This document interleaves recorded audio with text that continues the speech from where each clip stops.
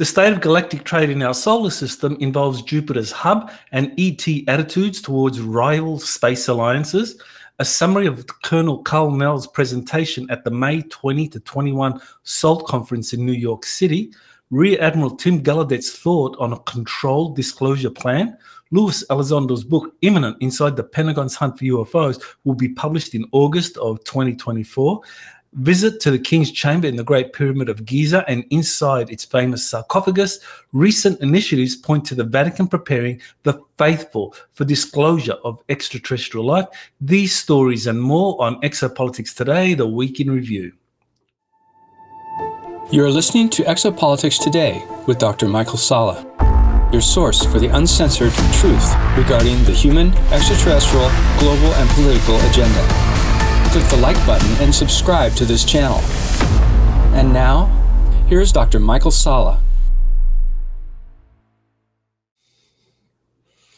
Welcome to Exopolitics Today, the Week in Review for May 25.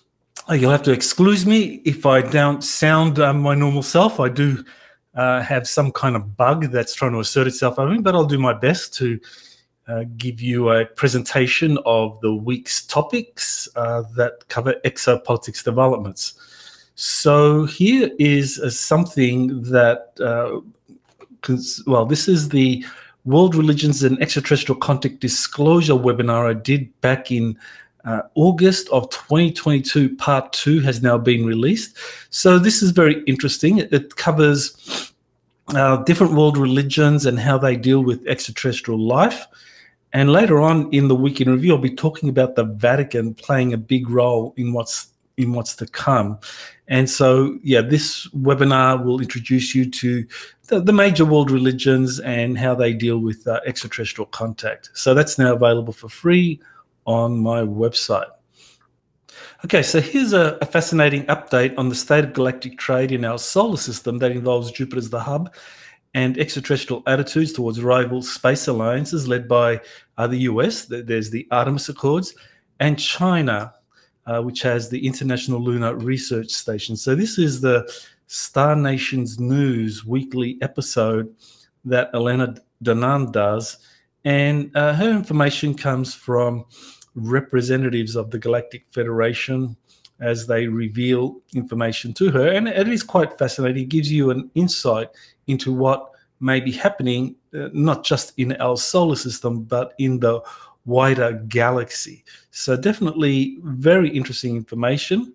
And I think anything to do with events on the moon, on Jupiter, the hub, and of course these rival space alliances, Artemis Accords and the China and Russia's International Lunar Research Station. You know, those are things that are confirmable. So I think it's well worth taking a look at that update. Here is something. This was a UFO researcher, Vicky Verma. He posted a story about the Cash Landrum family that experienced severe radiation sickness after being close to a UFO with an exhaust, which was followed by US helicopters.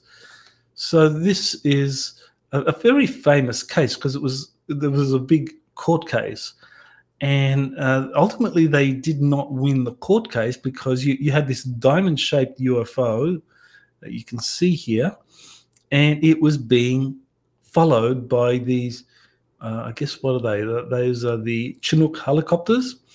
And so here are the wounds, the burns, radiation sickness suffered by the members of the Landrum family. So all that was presented in court, and I guess the judge ruled that there wasn't sufficient evidence to give them an award against the government because they had no photos or anything like that of the UFO or video of the UFO.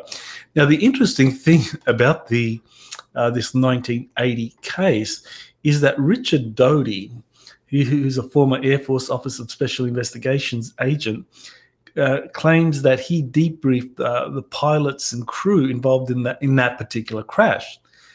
And he verified that it really did happen, that there was some experimental craft that was being flight tested. And as I recall, he debriefed the pilots flying that diamond-shaped craft rather than helicopters. Now, I'm not 100% on that, but as I recall, it was that these were test pilots and that this was some kind of, well, I guess you would call it an alien reproduction vehicle or something that was needing flight testing and being escorted, a military escort. So there's no wonder that this would have been a very highly classified program, a special access program, and that would have been something that the military would not have allowed news to get out of. So that's clearly why the Landrum family didn't win their lawsuit.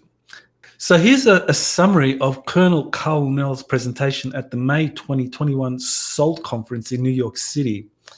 So this is a Liberation Times article. And Liberation Times is a blog site that's run by Christopher Sharp out of England.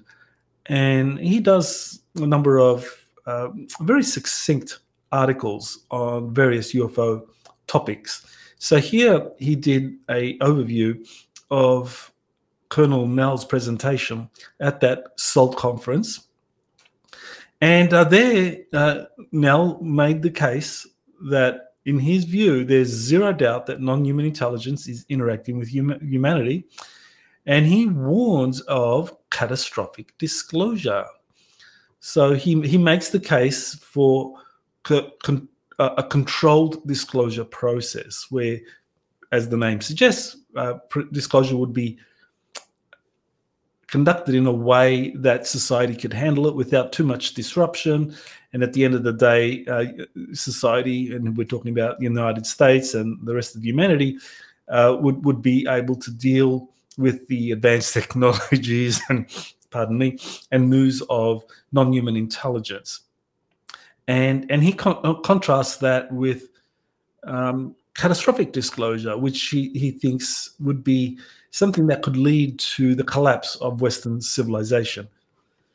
So let's take a look here at this idea that Western civilization would collapse if you did have some kind of catastrophic disclosure.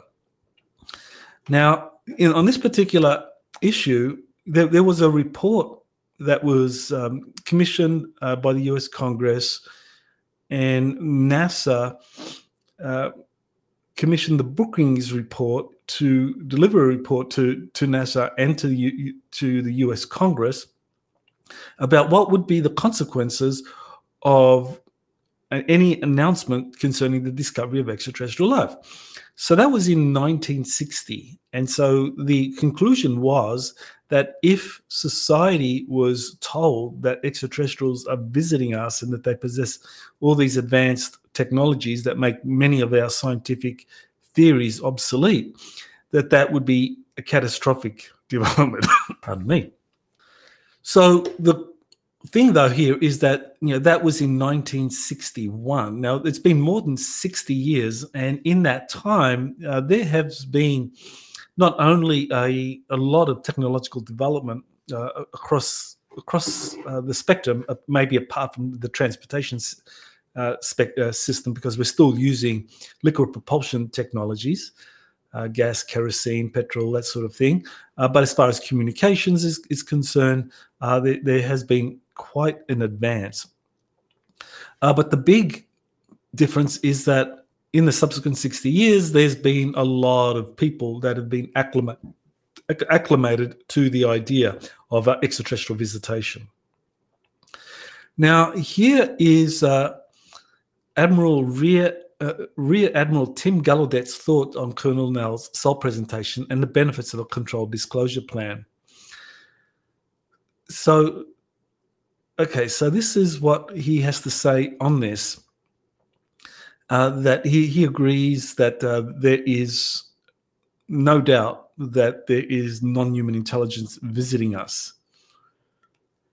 Okay, and then he says we need a controlled disclosure plan of what the US government knows about UAPs. And at one, he comes up with 3 reasons.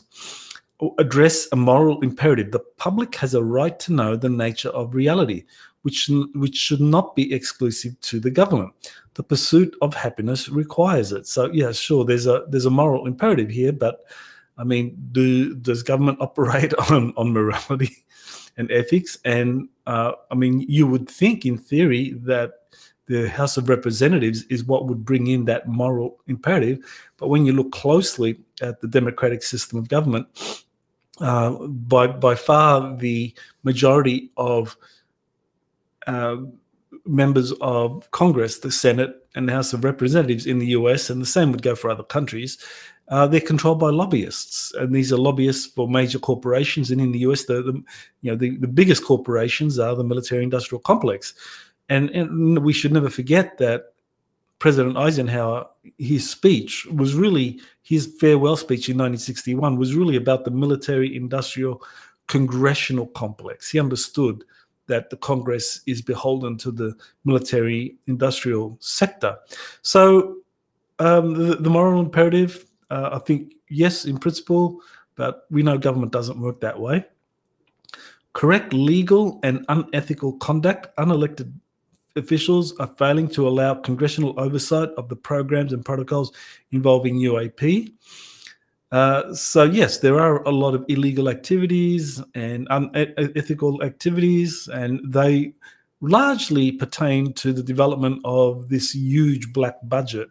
Now, there are two black budgets: the official black budget, which is the money that goes to the US intelligence community. That's roughly around $70 to $80 billion a year. And then there's an unofficial black budget, which is run by the CIA, and that uses funds gathered from all over the world through illicit activities, and that generates off the books closer to $1 trillion a year. $1 trillion. Think of that.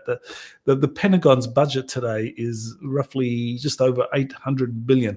So that's more than the Pentagon's budget that goes into generating this vast black budget that the CIA gets and then pumps through the Pentagon, and then that's what funds the deep underground military bases. That's what funds the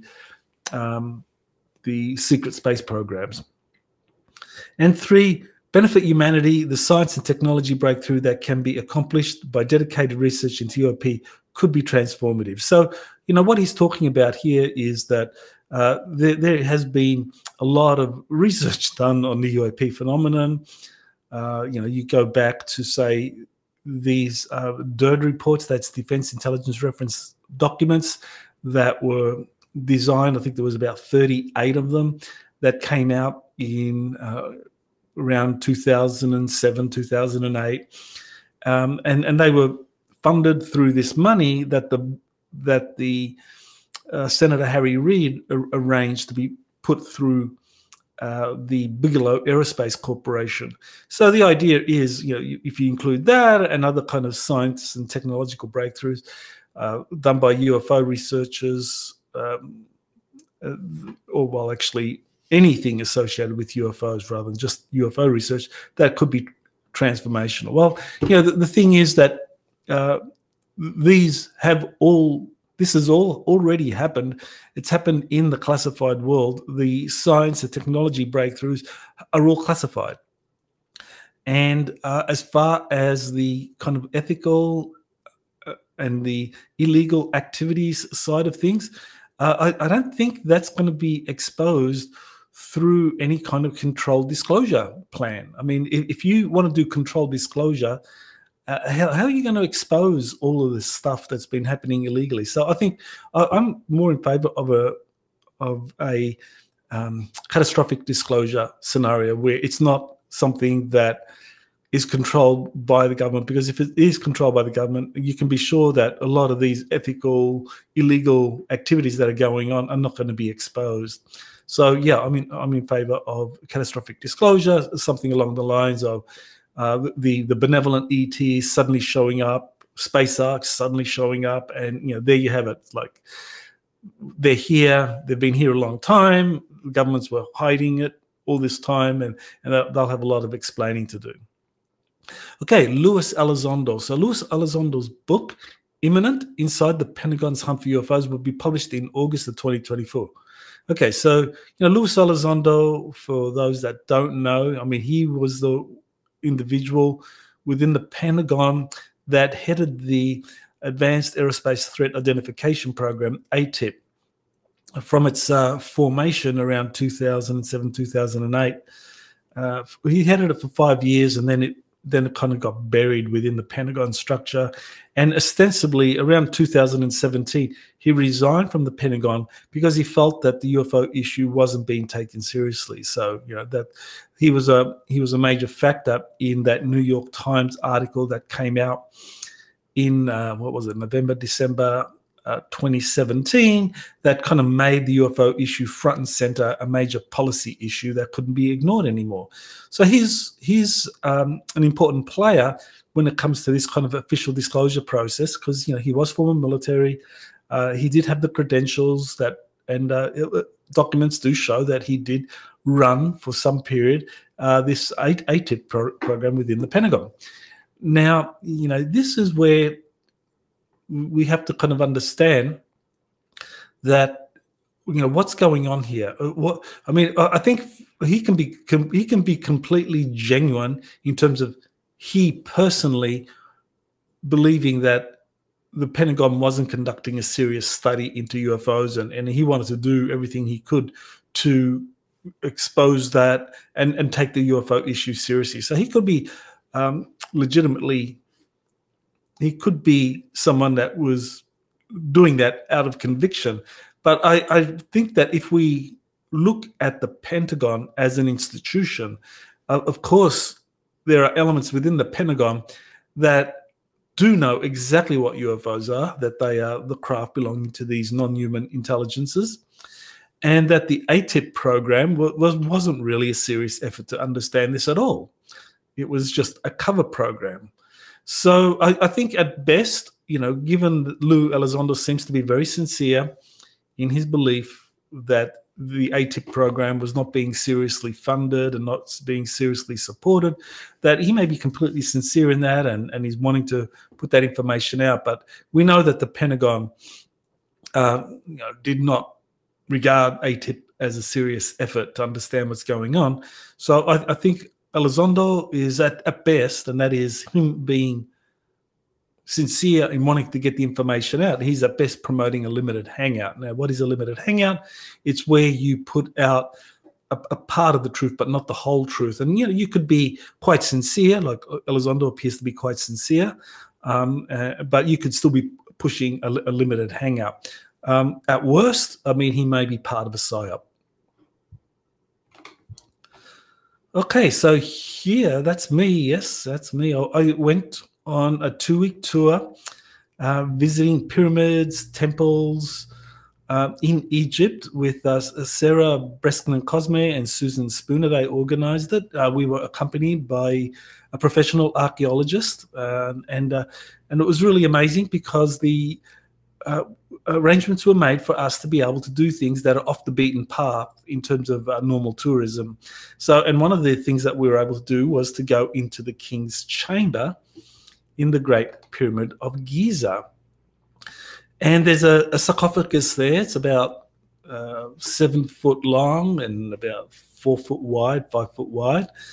And so I was able to go into that for a few minutes and just kind of lie in there and meditate, and people were chanting all around us. And what I felt was that there was a real powerful magnification or amplification of the energies that were being generated in that room. So I'm lying inside the sarcophagus.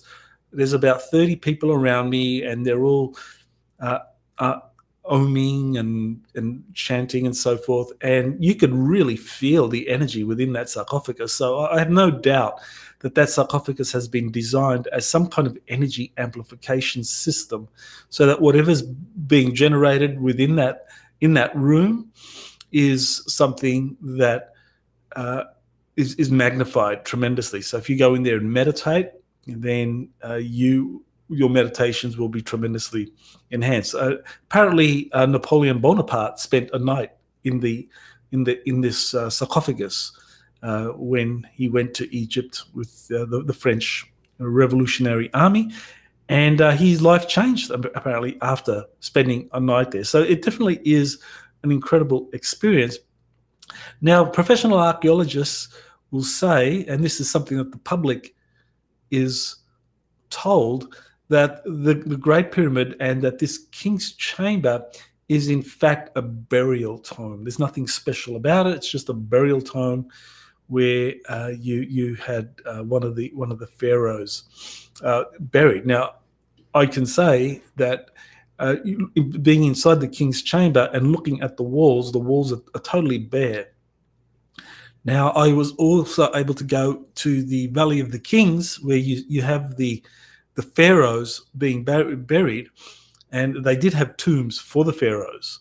Yeah, the mummies were discovered inside of those tombs there in the Valley of the Kings, and the walls are just filled with inscriptions and cartouches about the life of that emperor. But none of that is in the Great Pyramid, in that King's Chamber. So to me, that's evidence that this was not a burial tomb at all, but it was some kind of energy amplification, ascension chamber.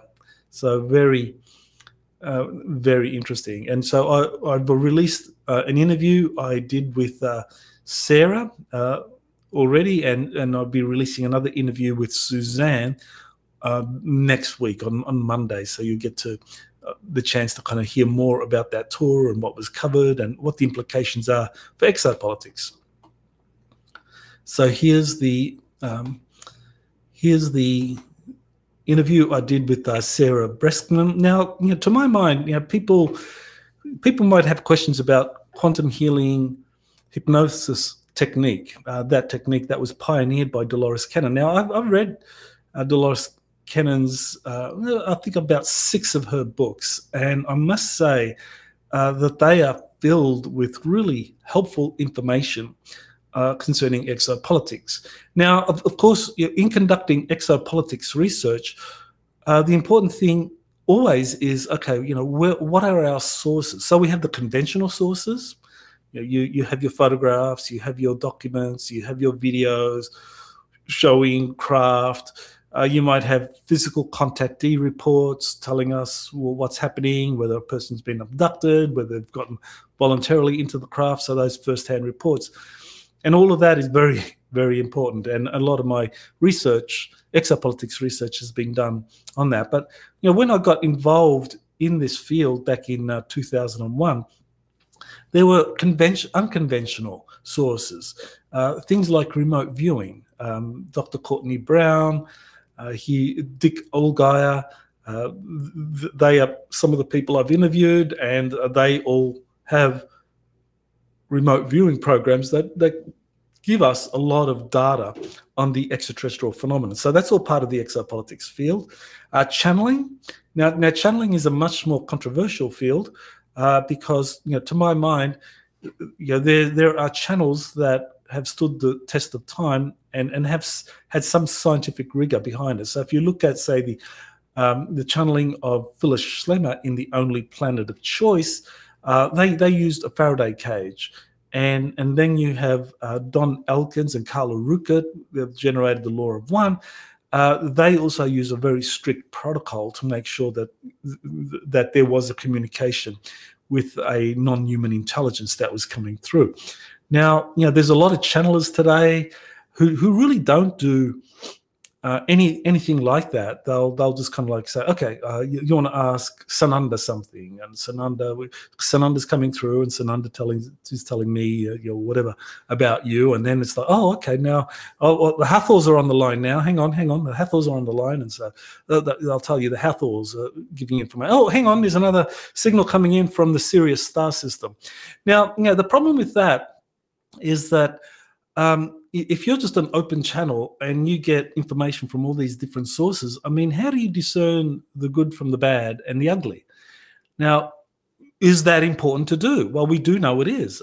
Edgar Cayce, probably the most famous trans-medium channeler, he said that for a period of time, I think it was just over a year, he was channeling an entity that was masquerading as a positive one. So he had a protocol in place where he was able to discern that the information he was putting out was actually being corrupted. So there's good channeling, bad channeling. So where does that take us to QHHT? Okay, QHHT, I think, is one of these unconventional sources where you get people to go into their past lives. And a skilled QHHT practitioner. I think there are 3 levels that Dolores Cannon taught, and Sarah Breskman is at the highest level, which is level 3. And they put people under. And I've been exposed to this. My wife has been exposed to this. And it seems to be a very good way of being able to access not only past life memories, but also the higher self, which gives information about those lives and provides a wider context into why you lived that life, why you had to go through a life of misery and suffering as a pauper, say in revolutionary France. Why was that important in terms of your soul evolution? So they'll do things like that, and that does promote healing, because this is actually quantum hypnosis healing technique. So the primary focus is on applying the past life memories to your current life in a way that promotes healing and health. And that's really very important to understand, that the QHHT practitioners are not there to gather exopolitics information. That's a byproduct, but their primary role is to heal people. It's a very effective strategy, or very effective technique for healing people. And so my limited exposure to QHT shows that it does heal people. People have had all sorts of illnesses. Dolores Cannon has covered this. Sarah Breskman has covered this. Suzanne Spooner has also discussed this, that people that do this technique are healed from very serious techniques.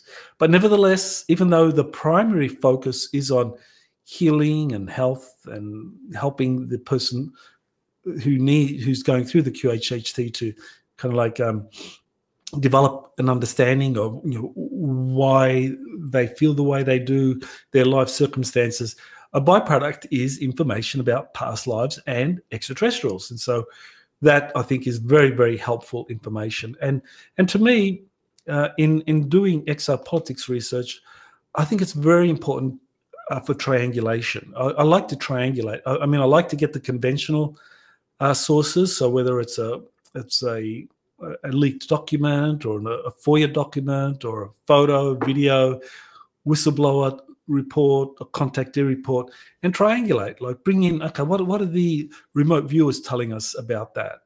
What are the channelers saying about that? What are the QHHT telling us about that? And you kind of like you discern the most reliable from the least reliable, and that's part of the process. You've got to discern the bad from the good.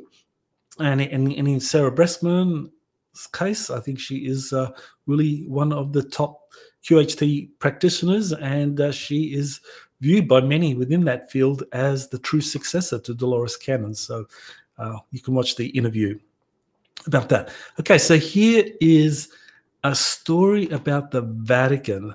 Now, the Vatican being involved in the process of dropping bombshells about UFOs, aliens, and apparitions. So that the Vatican has convened a press conference where there was topics discussed on these issues, and this was the first time since apparently 1978 that the Vatican had done this. So why now? Why is the Vatican doing this now? Well, we know there are well over 1 billion Catholics all over the world, and while Catholicism in the United States might not be a big deal, it is a big deal in many other parts of the world. So if the Vatican says that, well, extraterrestrials are our brothers and that extraterrestrials can be baptized, then that's going to send a very important message to the Catholic community, to Christians, because there are many Christians, especially in the evangelical world,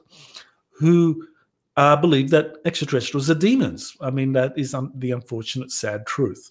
Now, I've spoken to Timothy Alberino, who I think is really a very fine Christian scholar into the UFO issue, into this issue of extraterrestrials, and he is one of the few that is able to differentiate between the good, the bad, and the ugly. That yes, there's you span the spectrum when it comes to extraterrestrials. So here's one example, but there are many other evangelical Christian authors talking about UFOs that are really making the case that these are demons, and that you want to have nothing to do with them. And if you do have anything to do with extraterrestrials, then you're under some kind of possession by a demonic force. And that is the unfortunate truth with the evangelical community.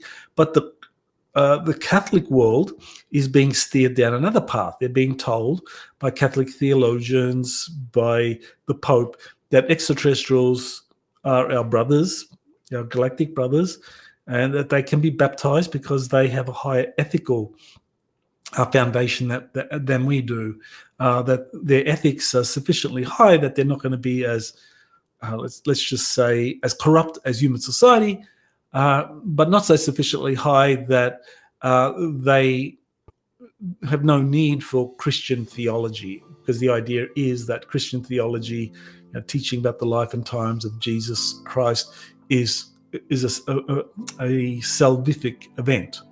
So that's what the Catholics believe, and I think it's a much more sensible approach. Now, the irony here is that the Vatican itself has been infused or corrupted by a kind of like an off-world reptilian group.